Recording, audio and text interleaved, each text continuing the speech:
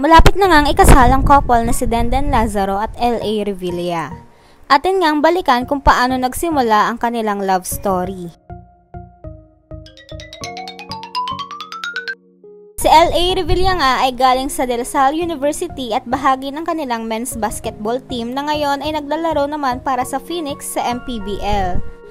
Si DENDEN Lazaro naman ay galing sa Ateneo de Manila University at bahagi ng Ateneo Lady Eagles, kung saan siya ay libero na kasalukuyang naglalaro para sa Petron sa PSL. Ang dalawa nga daw ay nag-meet lang through mutual friends galing sa sports industry. Pagkatapos noon ay nagsimula na daw silang mag-hangout around 2013. Ayon kay DENDEN ay nakikita niya lang mag-train si LA sa Ateneo para sa Global Port Batang Pier. Si LA naman ay ang alam niya lang noon kay DENDEN ay naglalaro lang ito ng volleyball at nakikita niya lang ito sa court. Mga January 2013 nga daw ito nangyari at nung March 2013 ay naging official na ang dalawa. Ang banding nga daw nilang dalawa as couple ay ang pagkain.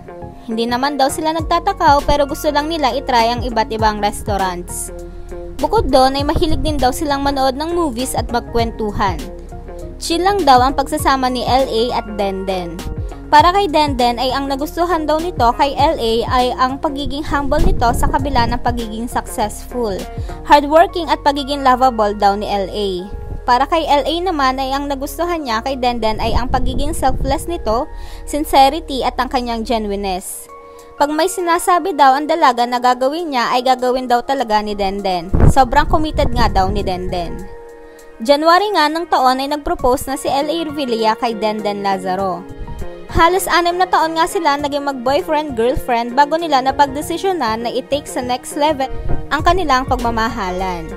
Ayon kay DENDEN ay naging casual lang ang pagpropose ni LA kay DENDEN. Silang dalawa lang daw at wala ng ibang tao.